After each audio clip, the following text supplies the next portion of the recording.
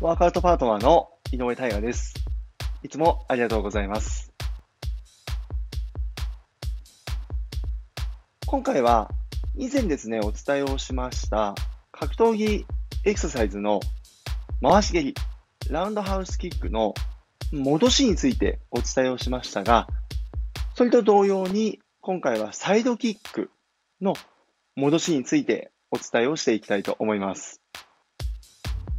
では以前ですね、ラウンドハウスキック、回し蹴りについてはお伝えをした通りですね、蹴った足を元の位置に戻すといった方法ですね、お伝えをしました。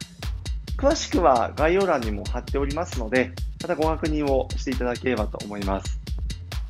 そして今回はサイドキックになります。サイドキックは横に向かって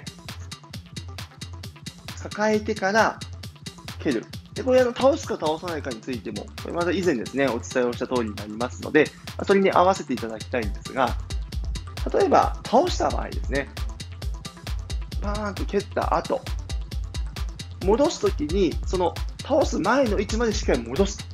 そして足を戻して戻すと。はい。これがですね、ポイントになります。もう一回いきますね。この状態から例えば横に向かってサイドキックを蹴る瞬間、今この位置から蹴る瞬間に倒しました。はい。倒した後また元に戻して下ろすと。はい、この体の倒しもですね、意識をしていただきます。また、最初から倒したパターンの場合どうかと言いますと、最初から倒して抱えて蹴る場合は、蹴ってまたこのまま足を戻して下ろすと。はい、いった形で変わっていきます。ただ、基本的な考え方としましては、元に戻るだけという形ですね。なので、寄せて、引いて、で例えばこの位置だった場合、この位置にまた戻ってくれば、蹴って、また戻って、下ろす。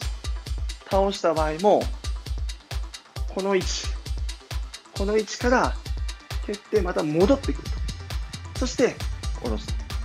はい。いった形で、始まりと終わりを同じ形で戻していく。こんなイメージで行っていただくと、基本的に蹴りというものは決まりやすくなりますので、ぜひ、そういったイメージでですね、行ってみてください。では、今回は以上となります。ありがとうございました。